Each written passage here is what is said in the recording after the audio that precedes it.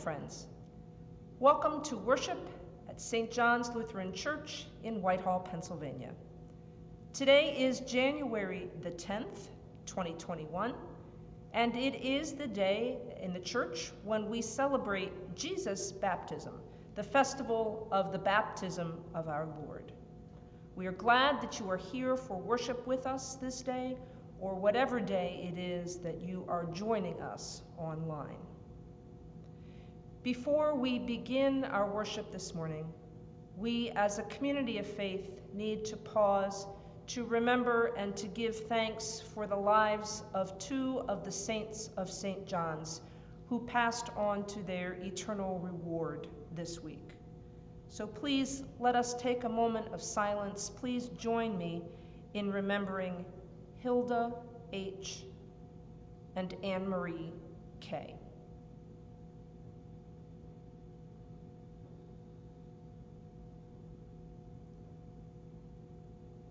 Blessed are the dead which die in the Lord from henceforth. Yea, saith the Spirit, that they may rest from their labors. Let us worship God.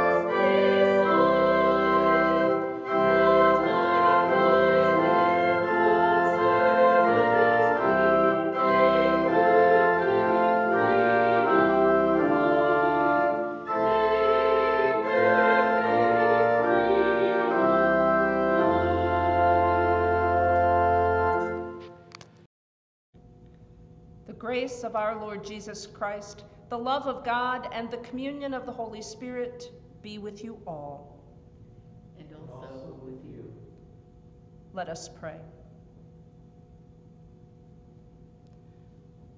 Holy God, creator of light and giver of goodness, your voice moves over the waters. Immerse us in your grace and transform us by your Spirit, that we may follow after your Son, Jesus Christ, our Savior and Lord, who lives and reigns with you and the Holy Spirit, one God, now and forever. Amen.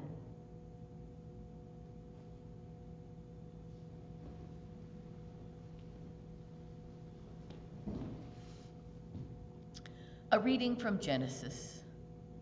In the beginning, when God created the heavens and the earth was a formless void, and darkness covered the face of the deep, while a wind from God swept over the face of the waters. Then God said, "Let there be light." And there was light. And God saw that the light was good. And God separated the light from the darkness. God called the light day, and the darkness he called night. And there was evening, and there was morning, the first day. The word of the Lord. Thanks be to God. A reading from Acts. While Apollos was in Corinth, Paul passed through the interior regions and came to Ephesus, where he found some disciples. He said to them, "Did you receive the Holy Spirit when you became believers?" They replied, "No, we have not even heard that there is a Holy Spirit." Then he said, "Into what then were you baptized?" They answered, "Into John's baptism." Paul said, "John baptized with the baptism of repentance, telling the people to believe in the one who was to come after him, that is, in Jesus." On hearing this, they were baptized in the name of Jesus. When Paul had laid his hands on them, the Holy Spirit came upon them, and they spoke in tongues and prophesied. Altogether, there were about 12 of them. The word of the Lord. Thanks be to God.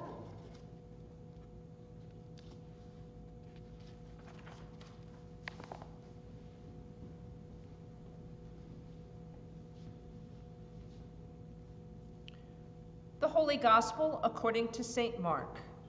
Glory to you, O Lord. The beginning of the good news of Jesus Christ, the Son of God.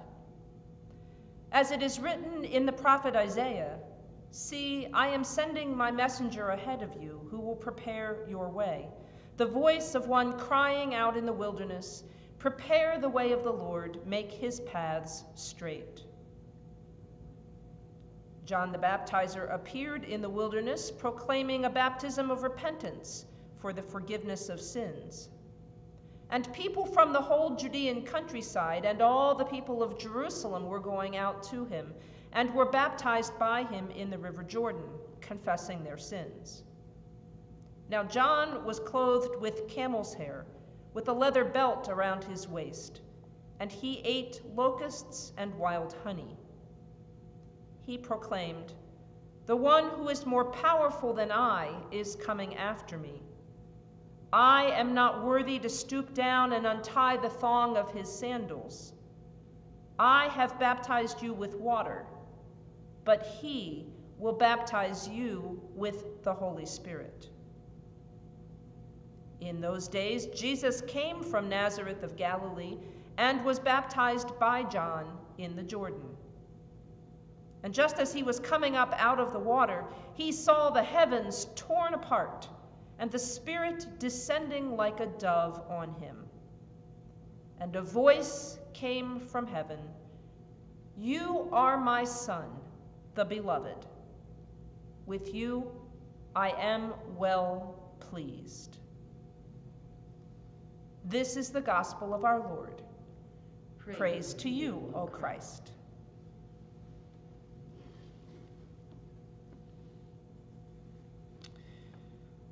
Mark's gospel begins with Jesus' baptism. Unlike Matthew's gospel, which begins with Jesus' genealogy and then tells the story of his birth from Joseph's perspective, unlike the Gospel of Luke, which begins with the much more popular and familiar and detailed account of the Christmas story, and unlike the Gospel of John, which you may recall from last week, begins with a mystical poem describing Jesus being co-eternal with God, unlike the other three Gospels, Mark begins with Jesus' baptism. Did Mark not know the Christmas story? It's possible. His was the first gospel to be written. But perhaps it's more likely that Mark did know the Christmas story, but just didn't include it in his gospel because he didn't find it relevant to what he was setting out to do, which, as you just heard, was to set forth the beginning of the good news of Jesus Christ, the Son of God.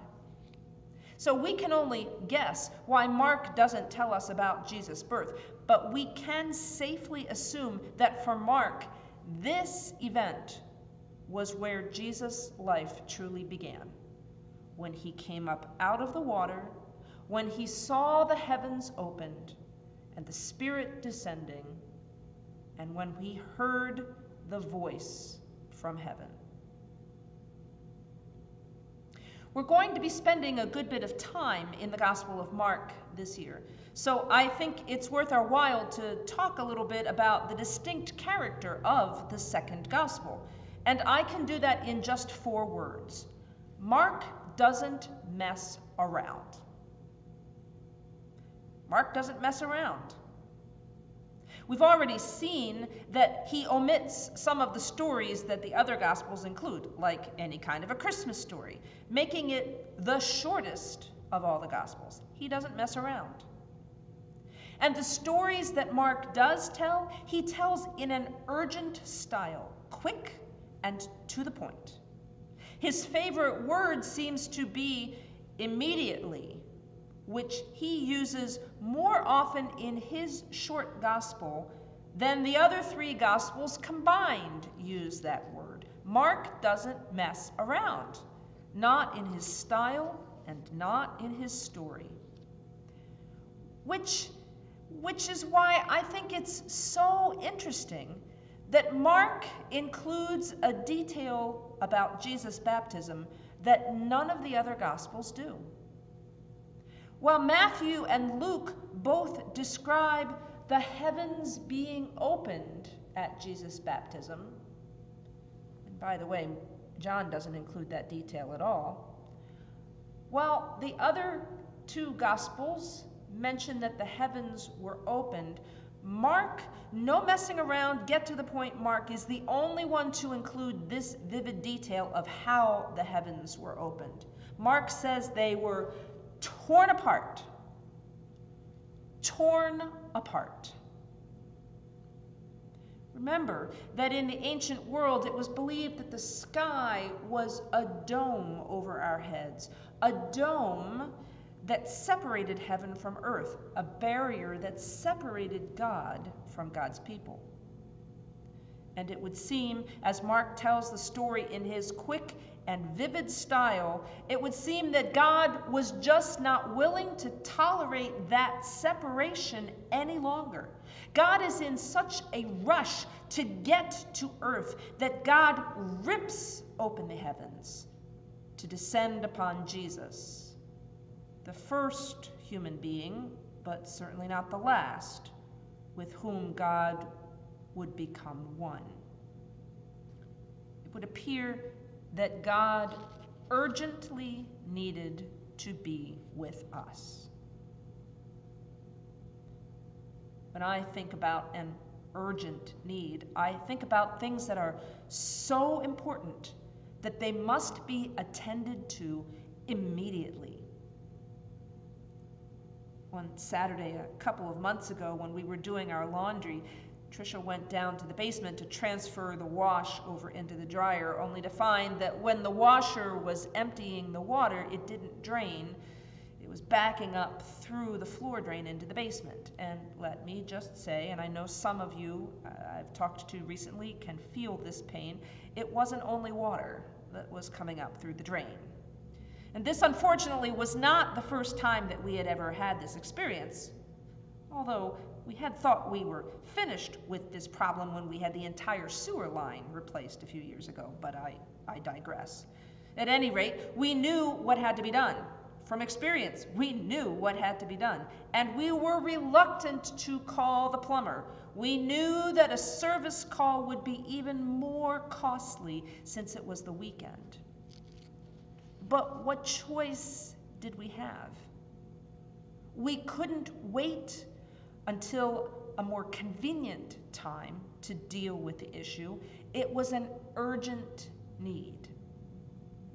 And we were most grateful when the plumber responded nearly immediately, to use Mark's favorite word, to our phone call. An urgent need. That's what God must have been experiencing to tear open the heavens. No messing around Mark makes that immediately clear. God could not wait to enter our world, could not wait to share our life, could not wait to enter into us, first through our baptism, and then to renew that presence over and over again throughout our lives. And that is good news, especially in this moment of history when our need for God's presence is so obviously urgent. So we're going to take this opportunity, today's service, our remembrance of Jesus' baptism, we're going to take this opportunity to remember our own baptism and our own persistent need for God's presence to be renewed in our lives. So, as you see water being poured into the baptismal font, please pray with me.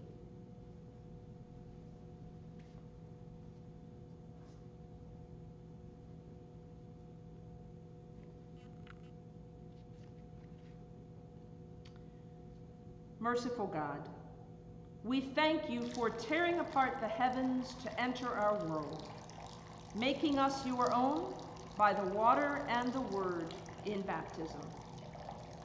You have called us to yourself, enlightened us with the gifts of your Spirit, and continued to nourish us in the community of faith. Uphold us in the gifts and promises of baptism, that our faith in you and the urgency of our love for others may match the urgency of your love for us. We ask this in the name of Christ. Amen. And so I ask you to profess your faith in Christ Jesus, reject sin, and confess the faith of the church. And though it may feel funny to speak these words aloud when you are in your homes, I invite you to do just that. Make these responses loud and proud, and know that though we can't hear one another, your voices are joined by those of your sisters and brothers in faith. Do you renounce the devil and all the forces that defy God? If so, please say aloud, I renounce them. I renounce them. Do you renounce the powers of this world that rebel against God? If so, please say aloud, I renounce them. I renounce them. Do you renounce the ways of sin that draw you from God? If so, please say aloud, I renounce them. I renounce them. Now, having renounced the ways opposed to God, I invite you to speak the words of faith that you see on your screen. Do you believe in God the Father? I believe in God the Father Almighty, creator of heaven and earth. Do you believe in Jesus Christ, the Son of God? I believe in Jesus Christ, God's only Son, our Lord, who was conceived by the Holy Spirit, born of the Virgin Mary, suffered under Pontius Pilate, was crucified, died, and was buried. He descended to the dead. On the third day he rose again. He ascended into heaven. He is seated at the right hand of the Father, and he will come to judge the living and the dead. Do you believe in God the Holy Spirit? I believe in the Holy Spirit, the Holy Catholic Church, the communion of saints, the forgiveness of sins, the resurrection of the body, and the life everlasting. Amen. In the account of Jesus' baptism, you have heard God's urgent and passionate declaration of love for you. And by renouncing evil and reciting the Apostles' Creed, you have made public profession of your faith. Now, I ask you to renew your commitment to trying to live in response to God's love by the way that you practice your faith. And so I ask, will you, in the year 2021, will you worship the Lord our God? Will you study God's Word? Will you strengthen your relationship with God and one another through prayer? Will you invite other people to experience God's love for them? Will you encourage your sisters and brothers in their life of faith? And will you give of your time, your energy, and your resources to serve God's people? If so, please say aloud, yes, with God's help. Yes, with God's help. Let us pray. We thank you, God, for loving us, for giving us new birth through water and the Holy Spirit, and for renewing our faith. As once you tore open the heavens so that your Spirit might descend upon your Son, so now once again break down the barriers between us and you, and stir up your Holy Spirit within us. We pray this through Christ our Lord. Amen.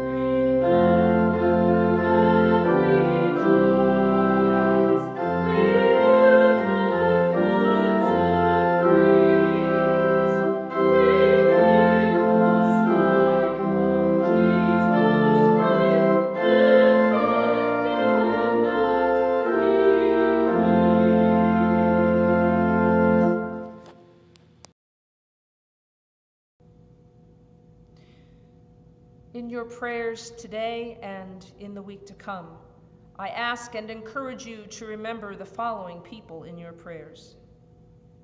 Please pray for those who have been hospitalized this week from our congregation. For Janet P., who had surgery on Monday. For Adrian M., for Steve H., and for Marianne H. Please remember in prayer those who have been in rehab but who are expected to be discharged this week. Marge W. and Archie S. Please pray for others in our congregation who are in special times of need, the families of Hilda and Anne Marie, for Marge B. on hospice care, for Nancy M. and Bob R. Please remember others from our extended family for whom our prayer warriors have been praying this week through our prayer chain, for Margie and Keith, who are recovering from COVID, for Marty P., the brother of Beth Stoner, and for Beth's daughter, Sarah, who's been diagnosed with COVID. Please continue to pray for all who have been diagnosed and who struggle with the effects of COVID, and for an end to racism. Each prayer ends with the words, "Lord, in your mercy." Your response is, "Hear our prayer." Guided by Christ our light, let us offer our prayers for the church, the world, and for all people in need.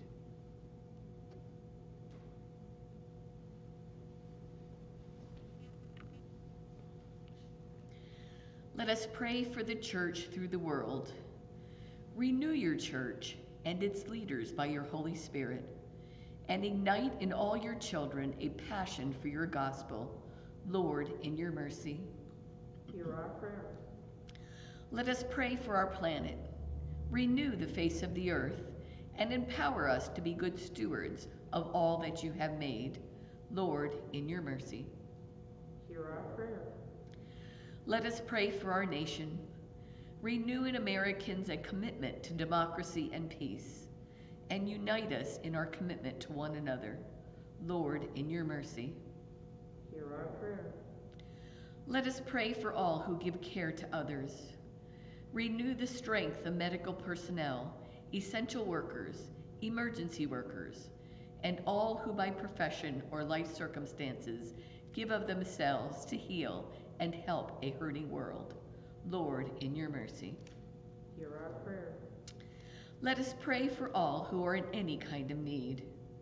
Renew the hope of all who are struggling, and move us to share our time, energy, and resources to make a difference in the lives of all who have been laid low by the challenges of this life. Lord, in your mercy, Hear our prayer. let us pray for all who are sick. Renew the health of your people, and sustain all with your mercy and peace. Hear our prayers for those who are on our minds and hearts this day, including the people whom we have named aloud in this service, those listed on our Facebook page, and those we name before you now in our hearts.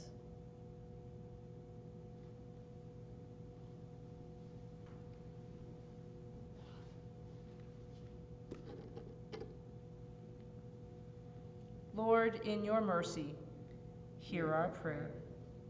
Merciful God, hear the prayers of your people for the sake of the one who dwells among us, your Son, Jesus Christ, our Lord. Amen. The peace of the Lord be with you all. And also with you. I encourage you to share peace now with others in your household, maybe even to stop the video and reach out by text or phone call to somebody else, and to share peace with the world as we prepare in just a moment to receive our Lord through his Holy Supper.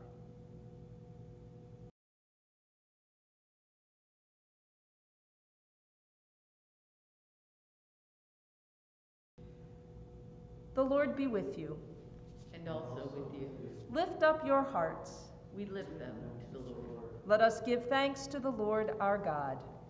It is right to give our thanks and praise.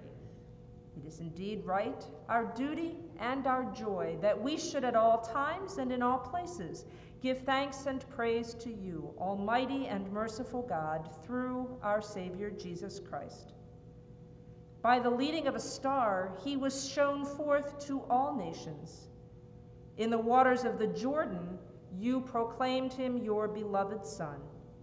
And in the miracle of water turned to wine, he revealed your glory. And so with all the choirs of angels, with the church on earth and the hosts of heaven, we praise your name and join their unending hymn. Holy, holy, holy Lord, God of power and might, heaven and earth are full of your glory. Hosanna in the highest. Blessed is he who comes in the name of the Lord. Hosanna in the highest. We praise you, O God, for creating the sun, the moon, and the stars, which give light to this beautiful planet. We thank you for the light of your presence, which glows through the pages and people in the Bible. And most of all, we bless you for your Son, Jesus, who is the light of the world. We remember how, in the night in which he was betrayed, our Lord Jesus took bread and gave thanks, broke it and gave it to his disciples, saying, "Take and eat. This is my body given for you. Do this for the remembrance of me." We remember, too, how after supper he took the cup, gave thanks, and gave it for all to drink, saying, "This cup is the new covenant in my blood, shed for you and for all people for the forgiveness of sin. Do this for the remembrance of me." Remembering, therefore, Jesus' preaching and healing, his dying and rising, and his promise to come again, we await that day when all the universe will shine with your light. By your Spirit, bless us and this meal, that strengthened through the bread of life, we too may leave this place glowing with your light and love. Glory and praise to you, Father, Son, and Holy Spirit, now and forever. Amen. Lord, remember us in your kingdom and teach us to pray. Our Father in heaven, hallowed be your name. Your kingdom come, your will be done, on earth as in heaven. Give us today our daily bread. Forgive us our sins, as we forgive those who sin against us. Save us from the time of trial, and deliver us from evil. For the kingdom, the power, and the glory are yours, now and forever. Amen.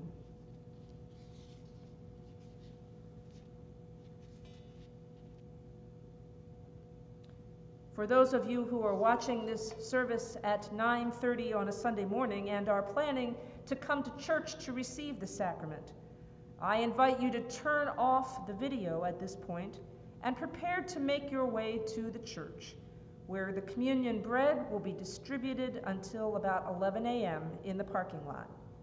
Please enter the parking lot from Quarry Street. For those who are unable to come to receive the sacrament, I invite you now to feast on our Lord's body and blood with your eyes and in your heart, joining me in praying this prayer aloud.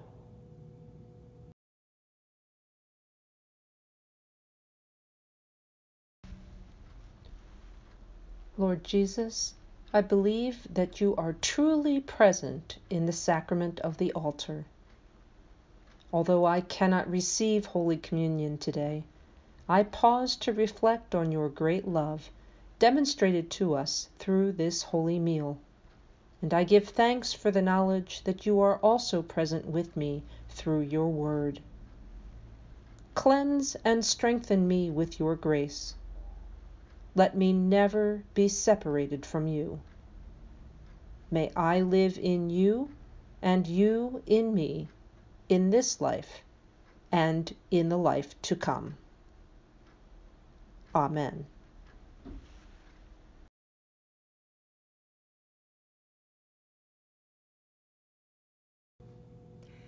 Last Sunday was the first Sunday in the month, but we are recognizing our baptismal birthdays for the month of January today, on the day that we all remember our baptisms and the day that we celebrate Jesus' own baptism. And so today I'm listing for you the members of our congregation whom we have on record as celebrating their baptismal anniversaries, their baptismal birthdays this month. So please remember them, especially in your prayers. Maybe reach out to them and tell them that you're thinking of them as beloved sisters and brothers in Christ. And then after I read the list, we will sing our baptismal song for them. These are the folks that we are celebrating with today: Jessica Andries, Amanda Berniker, McKenna Breezewine, Shirley Connor, Sarah Fainel, Alex Gicking, Connie Gower, Shirley Grishot, Liz Holland, Calvin, Natalie, and Weston McAndrew, Brenda Merkel, Eileen, Erica, and Nicole Rape, Merrick Sawicki, Carol Schlottman, Harper and Kennedy Schuster, Lana Snyder, and Stephen Strella III. So would you please join me as we sing and pray for these sisters and brothers in Christ.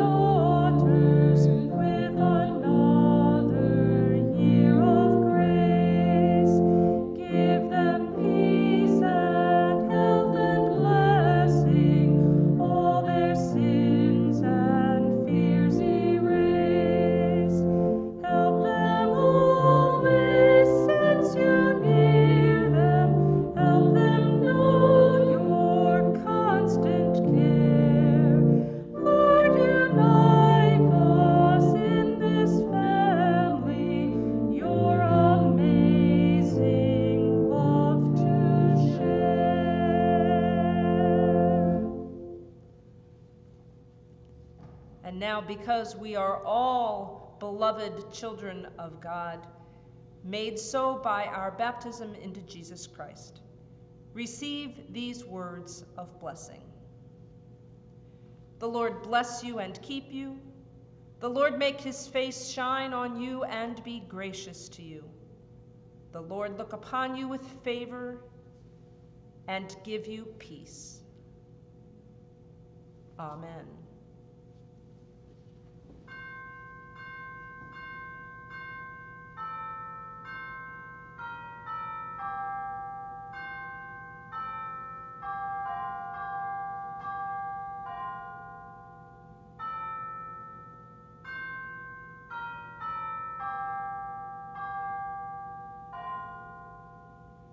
Go in peace, share Christ's light. Thanks be to God.